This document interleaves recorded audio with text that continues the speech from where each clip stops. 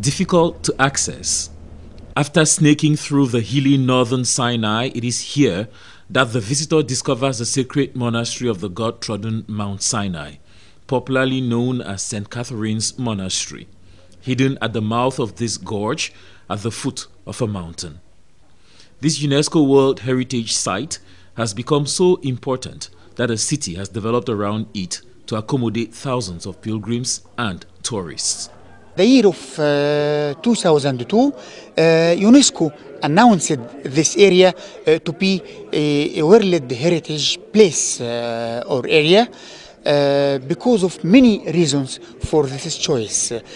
One of its prominent features, the 6th century Chapel of the Burning Bush, is believed to be constructed on the site where Moses had seen the burning bush, and this living bush is purported to have been the same seen by Moses.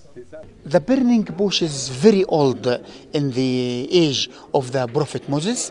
There are many trials to cultivate this tree in many places in the world, especially in the United States of America, in Europe, but they not success.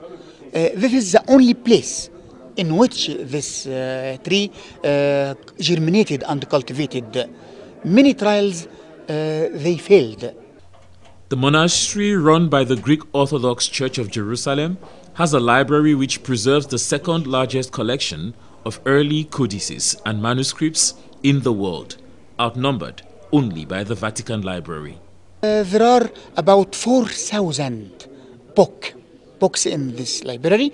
There are also 3,000 manuscripts in this library. They are very old, very ancient, and also, of course, very important.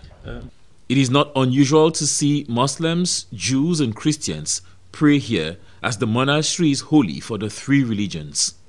It is believed some 500 years after the execution of St. Catherine of Alexandria, her body was discovered on this mountain, with hair still growing and a constant stream of healing oil issuing from her body. Bo Bernard Fonkamuta, CRTV News, St. Catherine City, Egypt.